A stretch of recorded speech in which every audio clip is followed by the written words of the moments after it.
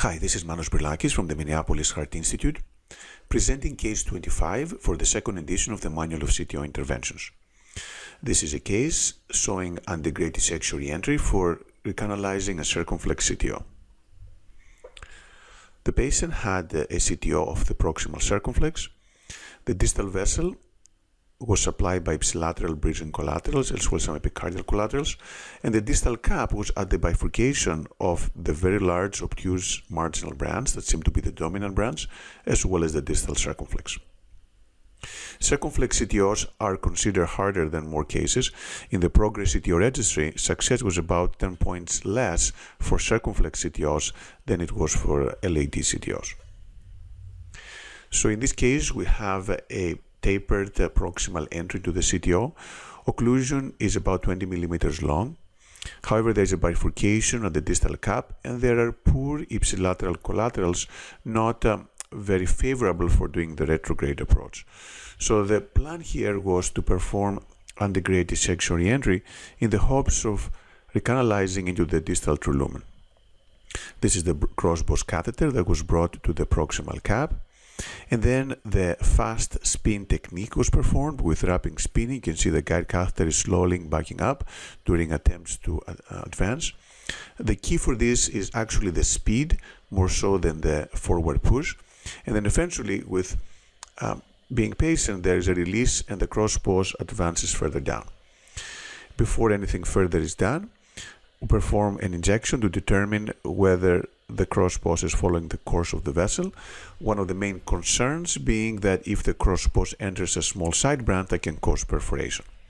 However, here it looks like the CrossBoss is all the way to the distal cap and is indeed dancing with the distal vessel. A workhorse wire was advanced, and the wire actually went easily into the distal circumflex. That was confirmed with a repeat injection. However, the challenge here is that the superior branch, the obtuse marginal, is the largest, more important branch.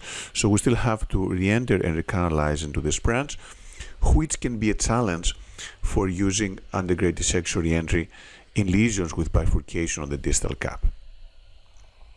Sometimes one can wire using a dual lumen microcatheter or a separate microcatheter, like in this case. So Sion Blue wire was used in an attempt to enter into the OM, but that was not successful.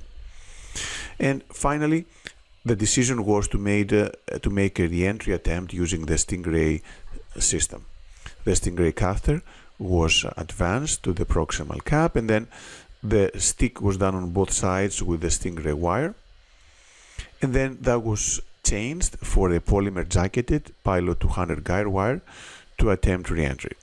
So the Pilot 200 is advanced, trying to select the port that faces into the true lumen. And now the wire is facing up, and then there is a release, and the wire is advancing distally, which is very favorable and suggests potential crossing. That was confirmed with contralateral injection. The lesion was predilated, kissing balloon inflation was done, and then the wire into the distal circumflex was jailed during deployment of a 3/0 by 38 mm drug-eluting stent.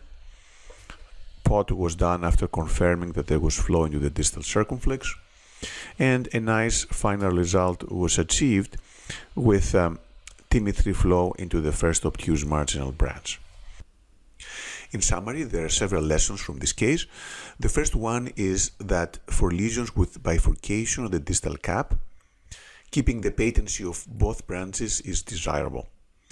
That can be sometimes a challenge if undergrade dissection reentry is used, because that may lead to subintimal crossing and occlusion of one of the branches when balloon and stent is performed. In this particular case, the CrossBoss allowed true-to-true crossing into the distal circumflex. However, to recanalize the large obtuse marginal branch, Stingray-based reentry was required.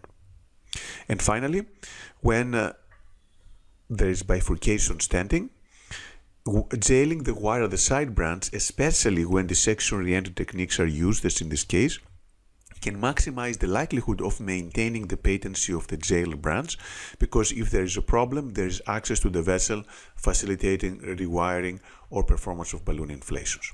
Thank you very much.